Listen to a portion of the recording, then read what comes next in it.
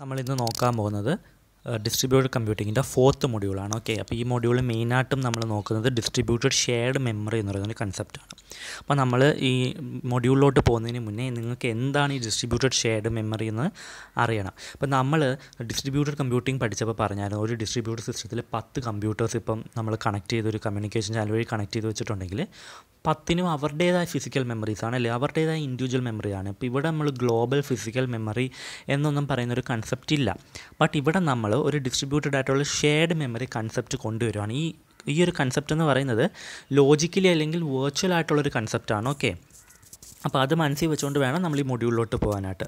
അപ്പോൾ ഈ distributed shared memory എന്ന് വെച്ച് കഴിഞ്ഞാൽ ഒരു മെക്കാനിസമാണ്. അതായത് നമ്മുടെ ഡിസ്ട്രിബ്യൂട്ടഡ് സിസ്റ്റത്തിലുള്ള മൾട്ടിപ്പിൾ നോഡ്സ്, അതായത് കമ്പ്യൂട്ടേഴ്സ്. ഓക്കെ, ഈ കമ്പ്യൂട്ടേഴ്സിലുള്ള മെമ്മറി മാനേജ് ചെയ്യുന്നതും പ്രോസസ്സുകൾ തമ്മിലുള്ള കമ്മ്യൂണിക്കേഷൻ എൻഡ് യൂസേഴ്സിന് ട്രാൻസ്പെറൻ്റ് ആക്കി കൊടുക്കുന്നതും എല്ലാമാണ് ഈ ഡിസ്ട്രിബ്യൂട്ടഡ് ഷെയർഡ് മെമ്മറി ചെയ്യുന്നത്. അപ്പോൾ ഇവിടെ റൺ ചെയ്യുന്ന ആപ്ലിക്കേഷൻസ് വിചാരിക്കും, ഡിസ്ട്രിബ്യൂട്ടഡ് സിസ്റ്റത്തിൽ ഈ റൺ ചെയ്യുന്ന ആപ്ലിക്കേഷൻസ് വിചാരിക്കും അവർ റൺ ചെയ്യുന്നത് ഒരു ഷെയർഡ് മെമ്മറിയിൽ ആണെന്ന്. ഇപ്പോൾ ഡിസ്ട്രിബ്യൂട്ടഡ് ഷെയർഡ് മെമ്മറിയിൽ ഓരോ നോഡിനും അവരുടെ മെമ്മറി കാണും.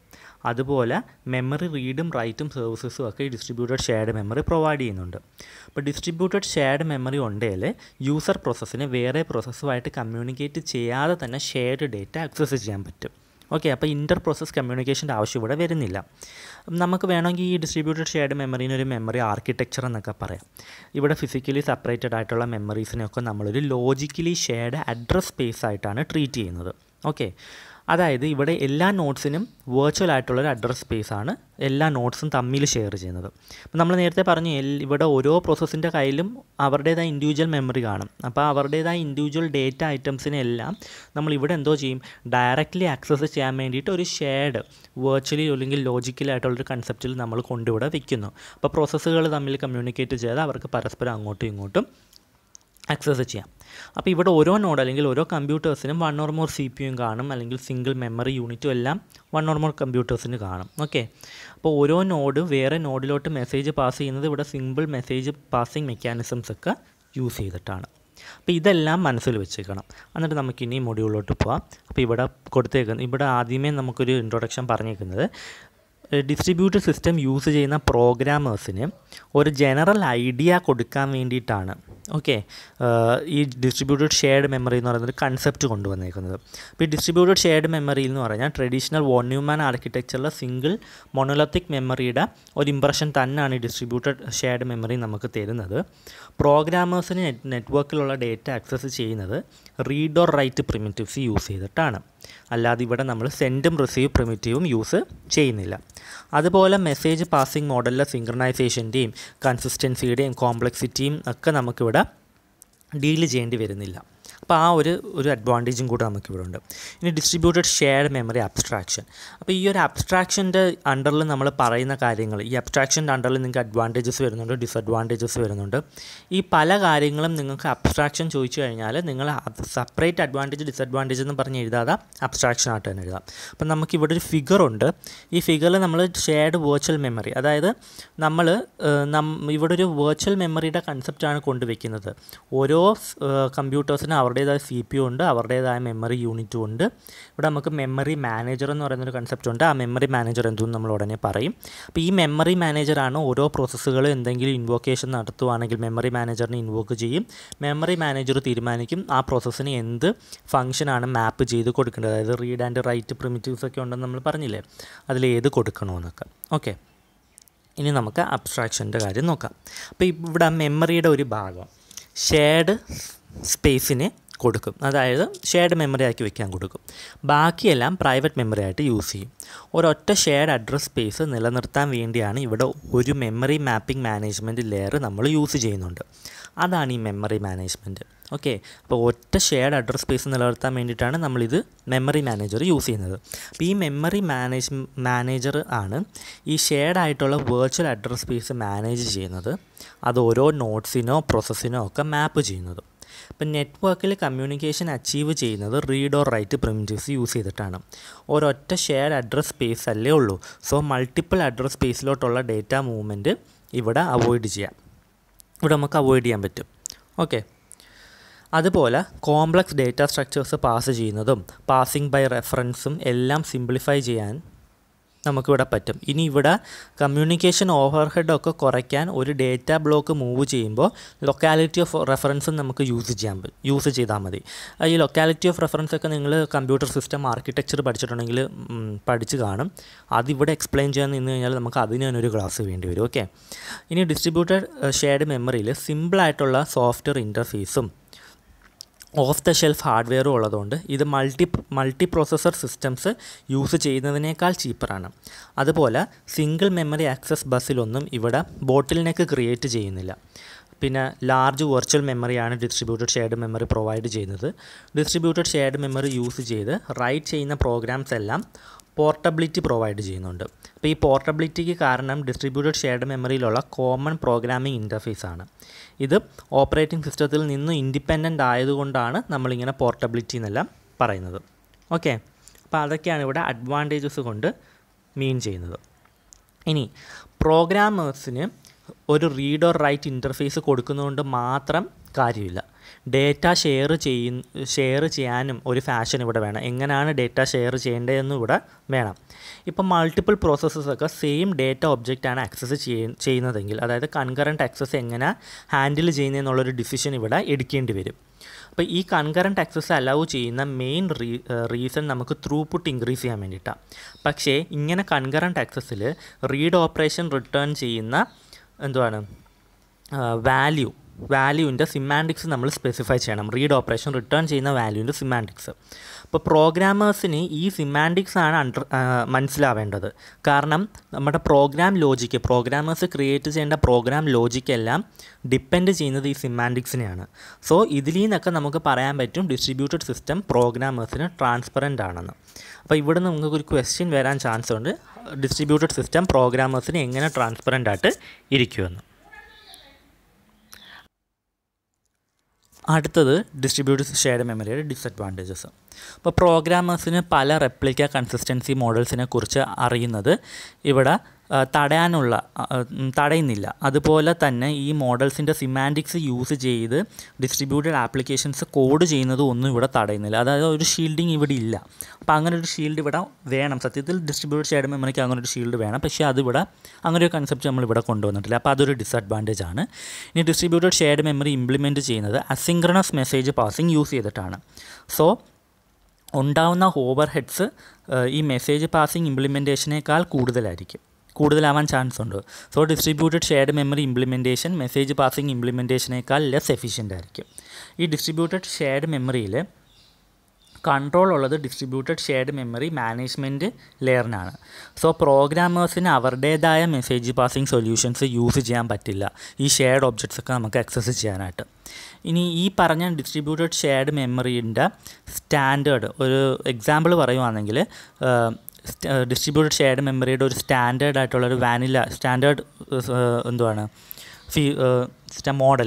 മോഡൽ എന്ന് നമുക്ക് പറയാം. വാനില എന്ന് പറയുന്നൊരു മോഡലുണ്ട്. അതിൻ്റെ ഇംപ്ലിമെൻറ്റേഷൻ ഈ യൂസർ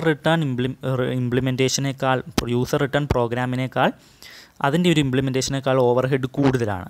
അപ്പോൾ അതുകൊണ്ട് തന്നെ നമുക്ക് പറയാൻ പറ്റും ഇവിടെ ഡിസ്ട്രിബ്യൂട്ടഡ് ഷെയർഡ് മെമ്മറിയിൽ കൺട്രോൾ ഉള്ളത് ഡിസ്ട്രിബ്യൂട്ടഡ് ഷെയർഡ് മെമ്മറി മാനേജ്മെൻറ്റ് ലെയറിനായതുകൊണ്ട് അതൊരു ഡിസഡ്വാൻറ്റേജ് നമുക്കിവിടെ കൊണ്ടുവരുന്നു പ്രോഗ്രാമേഴ്സിൻ്റെ സൈഡിൽ നിന്ന് നോക്കിക്കഴിഞ്ഞാൽ. ഇനി അടുത്തത് ഇഷ്യൂ ആണ്. ഇഷ്യൂവിലെ ഫസ്റ്റ് വൺ, ഏതൊക്കെ സിമാൻറ്റിക്സ് ആണ് ഷെയർഡ് ഒബ്ജക്റ്റ് കൺകറൻ്റ് ആയിട്ട് ആക്സസ് ചെയ്യാൻ യൂസ് ചെയ്യേണ്ടത് എന്നുള്ളത് തീരുമാനിക്കുന്നതാണ് ഒരു ഇഷ്യൂ. അപ്പോൾ ഈ സിമാൻറ്റിക്സ് ഒക്കെ ക്ലിയർലി സ്പെസിഫൈഡ് ആയിരിക്കണം. കാരണം ഇത് യൂസ് ചെയ്തിട്ടാണ് പ്രോഗ്രാമേഴ്സ് അവരുടെ പ്രോഗ്രാം കോഡ് ചെയ്യുന്നത്. ഇത് നമ്മൾ മുന്നേ പറഞ്ഞതാണ്. പ്രോഗ്രാമേഴ്സിന് ഈ സിമാൻറ്റിക്സ് ക്ലിയർലി അണ്ടർസ്റ്റാൻഡബിൾ ആയിരിക്കണം.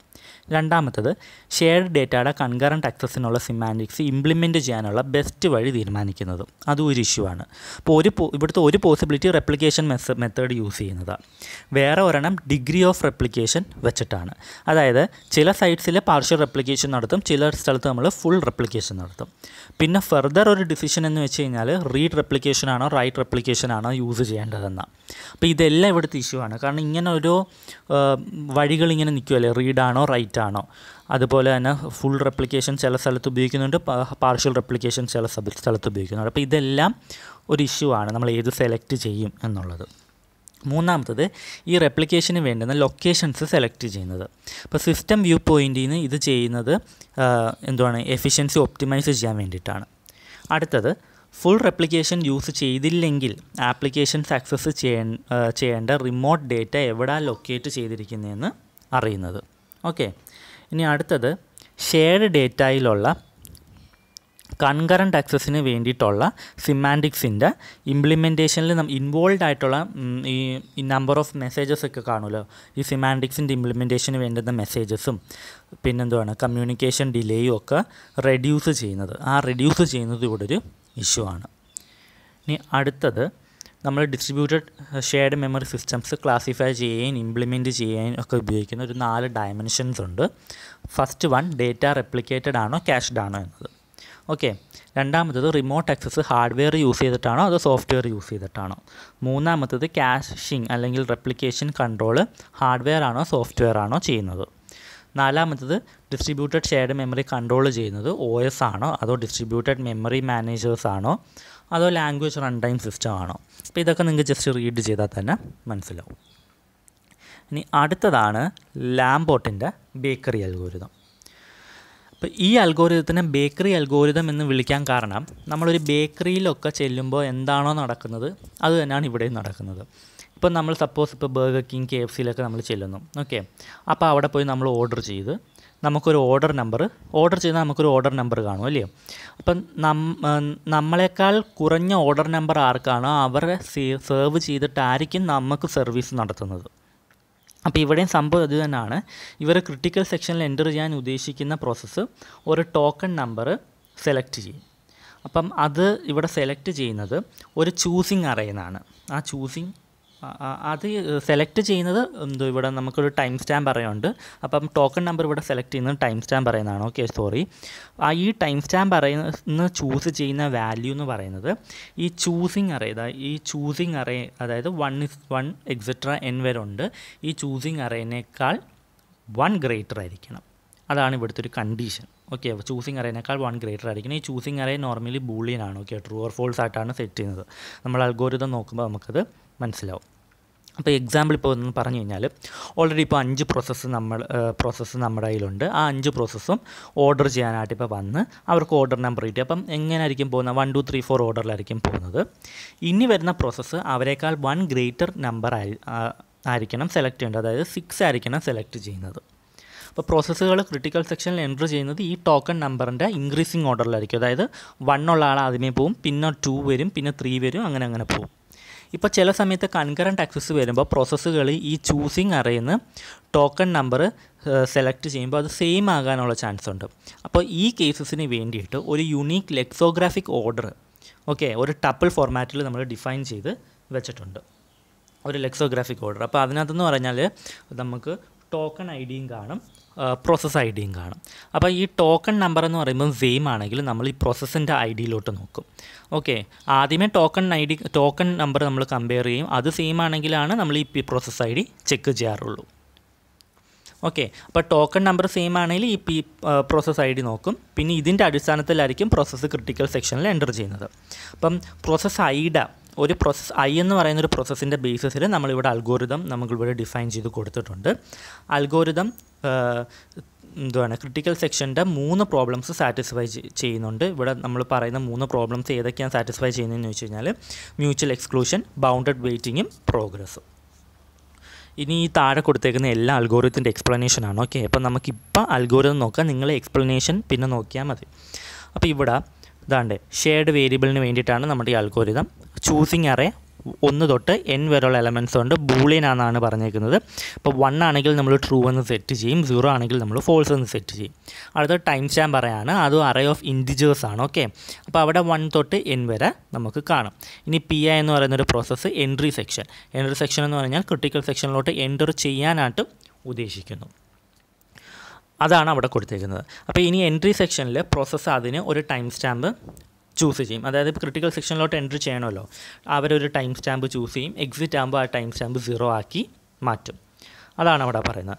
ഇനി നമ്മളിവിടെ എക്സ്പ്ലെയിൻ ചെയ്യാൻ പോകുന്നത് ഈ 1A 1B 1C ഈ 3 സ്റ്റേറ്റ്മെൻറ്റ്സ് ആണ്. ഓക്കെ, അതിൽ നമ്മളിപ്പോൾ പറയുന്നത് ഇവിടെ ആദ്യം പ്രോസസ്സ് അതിനെ ട്രൂ ആക്കി സെറ്റ് ചെയ്യും. അതാണ് ചൂസിങ് 1 ആക്കി സെറ്റ് ചെയ്തത്. അതിനെയാണ് പ്രോസസ്സ് ആദ്യമേ തന്നെ അതിനെ ട്രൂ ആക്കി സെറ്റ് ചെയ്യും.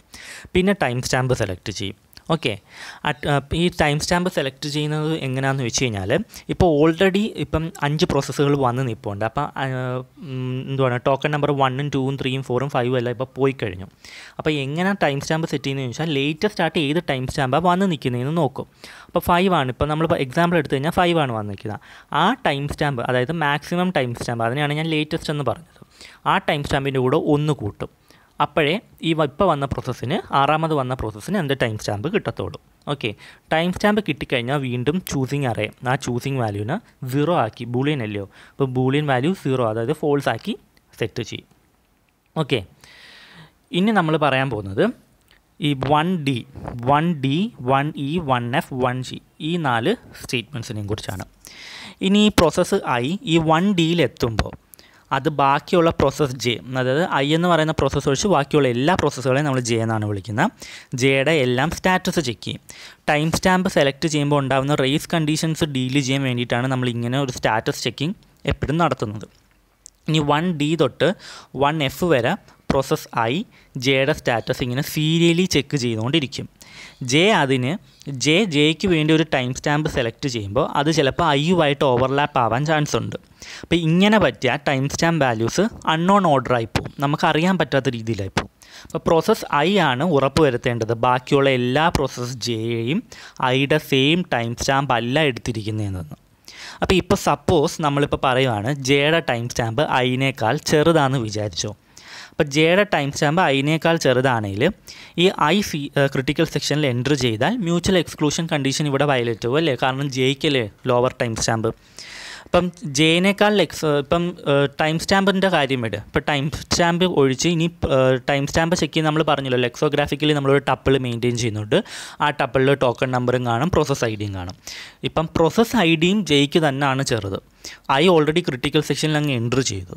പക്ഷേ ഈ പ്രോസസ്സ് ഐ ഡിയും ജെയ്ക്ക് ചെറുതായതുകൊണ്ട് ജെയും എന്തോ ചെയ്യും, ക്രിട്ടിക്കൽ സെക്ഷനിൽ എൻ്റർ ചെയ്യും.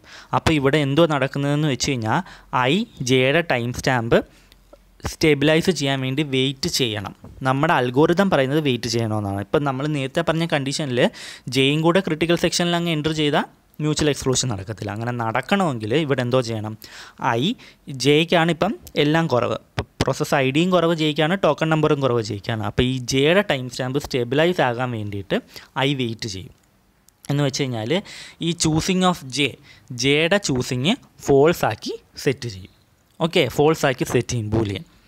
ഇനി ജെ സ്റ്റെബിലൈസ് ആയാൽ ഐ എന്തോ ചെയ്യും, ഈ 1E തൊട്ട് നമ്മൾ ഈ ഐയുടെ കാര്യം വെച്ച് പറയുന്നത് അൽഗോരിതം പ്രോസസ്സ് ഐ വെച്ചാണ് ഡിഫൈൻ ചെയ്തേക്കുന്നത്. ഇനി ജെനെ നമ്മൾ സ്റ്റെബിലൈസ് ആക്കി കഴിഞ്ഞാൽ ഈ 1E തൊട്ട് 1G വരെയുള്ള സ്റ്റേറ്റ്മെൻറ്റ്സ് ഐ എക്സിക്യൂട്ട് ചെയ്യും. ഓക്കെ, ഇവിടെ നമ്മൾ നോക്കുന്നത് ജെ റിക്വസ്റ്റ് ചെയ്യുന്നുണ്ടോ ഇല്ലയോ എന്നാണ്. ഈ 1E തൊട്ട് 1G വരെ ജെ റിക്വസ്റ്റ് ചെയ്യുന്നുണ്ടോ ഇല്ലയോ എന്നാണ് നമ്മൾ നോക്കുന്നത്. അപ്പോൾ കുറച്ച് മുന്നേ നമ്മൾ ജെനെ ഫോൾസ് ആക്കി സെറ്റ് ചെയ്തല്ലേ, കാരണം ജെനെ നമ്മൾ അങ്ങനെ ഒരു കണ്ടീഷൻ ഇവിടെ പറഞ്ഞിട്ടുണ്ടായിരുന്നു, ജെയ്ക്ക് ഐനേക്കാൾ ടൈം സ്റ്റാമ്പും PID എല്ലാം കുറവാണ്. അപ്പം ഐക്കാണ് ഇവിടെ ക്രിട്ടിക്കൽ സെക്ഷനിൽ ആദ്യമേ എൻ്റർ ചെയ്യേണ്ടത്. അപ്പോൾ ഐ എന്തോ ചെയ്യും, ജെ സ്റ്റെബിലൈസ് ചെയ്യാൻ വേണ്ടി വെയിറ്റ് ചെയ്യും, അതായത് ജെനെ 0 ആക്കി സെറ്റ് ചെയ്യും. ഓക്കെ, അപ്പോൾ ഇവിടെ നമ്മൾ എന്തോ ചെയ്തു, ജെനെ 0 ആക്കി സെറ്റ് ചെയ്ത് വെച്ചിട്ടുണ്ട്. സോ ജെ ഇവിടെ എന്തോ ചെയ്യും, റിക്വസ്റ്റ് ചെയ്യുന്നില്ല. 0 ആയതുകൊണ്ട് തന്നെ നമുക്ക് മനസ്സിലാവും റിക്വസ്റ്റ് ചെയ്യുന്നില്ലെന്ന്. ഇപ്പം നമ്മൾ അൽഗോരിതത്തിൻ്റെ തുടക്കം പറഞ്ഞായിരുന്നു ആദ്യമേ തന്നെ എന്തുവാണ് ട്രൂ ആക്കി സെറ്റ് ചെയ്യുക, എന്നിട്ടല്ലേ ടൈം സ്റ്റാമ്പ് സെലക്ട് ചെയ്യുന്നത്. അപ്പോൾ ഇവിടെ 0 ആകുമ്പോൾ നമുക്ക് മനസ്സിലാവും ജെ ഒന്നും റിക്വസ്റ്റ് ചെയ്യുന്നില്ല. ഇനി 1F നോക്കിക്കഴിഞ്ഞാൽ ഈ 1Fൽ എന്തോ സ്റ്റേറ്റ്മെൻറ്റ് പറയുന്നത് നോക്കിക്കഴിഞ്ഞാൽ ഐയുടെയും ജെയുടെയും പ്രയോറിറ്റിയാണ് ഈ 1Fൽ നമ്മൾ ചെക്ക് ചെയ്യുന്നത്. ലോവർ ടൈം സ്റ്റാമ്പുള്ള ആൾക്ക് ഹയർ പ്രയോറിറ്റി കാണും, അവർ ക്രിട്ടിക്കൽ സെക്ഷനിൽ എൻ്റർ ചെയ്യും, ബാക്കി എല്ലാവരും വെയിറ്റ് ചെയ്യും. ഈ വെയിറ്റ് ചെയ്യുന്ന കാര്യമാണ് നോ ഓപ്പറേഷൻ. ഇവിടെ ഒരു ഓപ്പറേഷനും ചെയ്യേണ്ടതെന്ന് പറഞ്ഞു കഴിഞ്ഞാൽ വെയിറ്റ് ചെയ്യാനാണ് പറയുന്നത്. ഓക്കെ, സോ ഇവിടെ മ്യൂച്വൽ എക്സ്ക്ലൂഷൻ സാറ്റിസ്ഫൈ ചെയ്യുന്നുണ്ട്. ഇനി ബൗണ്ടഡ് വെയിറ്റിംഗ് ഇവിടെ സാറ്റിസ്ഫൈഡ് ആണ്, കാരണം ബാക്കിയുള്ള എല്ലാ പ്രോസസ്സ് ജെയും അറ്റ്മോസ്റ്റ് ഒരു വട്ടമെങ്കിലും എന്തുവാണ് ഐനെ ഓവർടേക്ക് ചെയ്യുന്നുണ്ട്. നമ്മൾ നേരത്തെ പറഞ്ഞില്ലേ ജെയുടെ ടൈം സ്റ്റാമ്പ് ഇപ്പോൾ ഐനേക്കാൾ ചെറുതാണെങ്കിലുള്ള കേസ്. അപ്പോൾ അറ്റ്മോസ്റ്റ് ഒരു തവണയെങ്കിലും ഇവിടെ അങ്ങനെ നടക്കാനുള്ള ചാൻസ് ഉണ്ട്. ഓക്കെ, അപ്പം ഇനി വീണ്ടും ജെ രണ്ടാമതൊരു ടൈം സ്റ്റാമ്പ് ചൂസ് ചെയ്താൽ ഐ ക്രിട്ടിക്കൽ സെക്ഷനിൽ എൻ്റർ ചെയ്തില്ലെങ്കിൽ അപ്പം എന്തുമായിരിക്കും, ജെ ആയിരിക്കും വലുത്. അപ്പം നേരത്തെ നമ്മൾ ആദ്യം പറഞ്ഞ കണ്ടീഷനിൽ ജെ ആദ്യമേ ക്രിട്ടിക്കൽ സെക്ഷനിൽ എൻ്റർ ചെയ്യും. ഇനി വീണ്ടും ജെ ഒരു റിക്വസ്റ്റ് നടത്തുമ്പോൾ ചിലപ്പം ഐ ക്രിട്ടിക്കൽ സെക്ഷനിൽ അതുവരെ എൻ്റർ ചെയ്തിട്ടില്ലെങ്കിൽ ജെയുടെ ടൈം സ്റ്റാമ്പ് ആയിരിക്കും വലുത്. അപ്പോൾ ഇവിടെ ബൗണ്ടഡ് വെയിറ്റിംഗ് സാറ്റിസ്ഫൈ ചെയ്യുന്നുണ്ട്. പ്രോഗ്രസ്സും ഇവിടെ ഗ്യാരൻറ്റീഡ് ആണ്. കാരണം ഇവിടെ ലോവർ ടൈം സ്റ്റാമ്പുള്ള പ്രോസസ്സേ ക്രിട്ടിക്കൽ സെക്ഷനിൽ എൻ്റർ ചെയ്യൂ എന്നത് ഉറപ്പുള്ള കേസാണ്. സോ പ്രോഗ്രസ്സും ഇവിടെ സാറ്റിസ്ഫൈഡ് ആണ്. ഇനി bakery അൽഗോരിതത്തിൻ്റെ space complexity, lower bound of N രജിസ്റ്റേഴ്സാണ് നമുക്കിവിടെ ഉള്ളത്. അപ്പം സ്പെഷ്യലി നമ്മൾ യൂസ് ചെയ്യുന്നത് time stamp അറേക്ക് N രജിസ്റ്റേഴ്സാണ്, lower bound of N രജിസ്റ്റേഴ്സാണ് use ചെയ്യുന്നത്. സോ ഇതിൽ ബെറ്ററായിട്ട് സ്പേസ് എഫിഷ്യൻ്റായ ഇതിലും ബെറ്ററായിട്ടുള്ള അൽഗോരിതം നമുക്ക് കാണില്ല. ടൈം കോംപ്ലക്സിറ്റി നോക്കുവാണെങ്കിൽ ഓർഡർ ഓഫ് എൻ ആണ്. അൽഗോരിതം മ്യൂച്വൽ എക്സ്ക്ലൂഷനും പ്രോഗ്രസ്സും ഗ്യാരണ്ടി ചെയ്യുന്നുണ്ടെങ്കിലും ബൗണ്ടഡ് ഡിലേയിൽ ഗ്യാരണ്ടി ഇല്ല. ബൗണ്ടഡ് വെയിറ്റിങ്ങിൽ ഗ്യാരണ്ടി ഉണ്ട്, ബൗണ്ടഡ് ഡിലേയിൽ ഗ്യാരണ്ടി ഇല്ല. സോ ഇതാണ് ബേക്കറി അൽഗോരിതം. ഈ ബേക്കറി അൽഗോരിതത്തിൽ നിങ്ങൾ അൽഗോരിതത്തിൻ്റെ ഓരോ ലൈനും എക്സ്പ്ലെയിൻ ചെയ്ത് പഠിക്കേണ്ട. ഇങ്ങനെ ഞാനിപ്പോൾ നേരത്തെ പറഞ്ഞ പോലെ 1E തൊട്ട് 1G വരെ ഒരു എക്സ്പ്ലനേഷൻ, ഓക്കെ, 1A തൊട്ട് 1C വരെ ഒരു എക്സ്പ്ലനേഷൻ. അത് കഴിഞ്ഞിട്ട് ഈ 2 സ്റ്റേറ്റ്മെൻറ്റ് പറയുന്നത് പിന്നെ ഇതെല്ലാം ചെയ്ത് കഴിയുമ്പം ക്രിട്ടിക്കൽ സെക്ഷനിൽ നിന്ന് എന്തുവാണ് PI എക്സിക്യൂട്ട് ചെയ്യും എൻട്രി സെക്ഷൻ കഴിയുമ്പോൾ. പിന്നെ ക്രിട്ടിക്കൽ സെക്ഷനിൽ നിന്ന് എക്സിറ്റ് ചെയ്യും. എക്സിറ്റ് ചെയ്ത് കഴിഞ്ഞാൽ എന്തോ ചെയ്യും, ടൈം സ്റ്റാമ്പിനെ 0 സെറ്റ് ചെയ്യും, നമ്മൾ തുടക്കം പറഞ്ഞതുപോലെ തന്നെ. പിന്നെ ബാക്കിയുള്ള വീണ്ടും ബാക്കിയുള്ള കാര്യങ്ങൾ റിമൈൻഡർ സെക്ഷൻ വീണ്ടും ഇങ്ങനെ എക്സിക്യൂട്ട് ചെയ്യും. ഓക്കെ, അപ്പോൾ ഇതാണ് ബേക്കറി അൽഗോരിതം.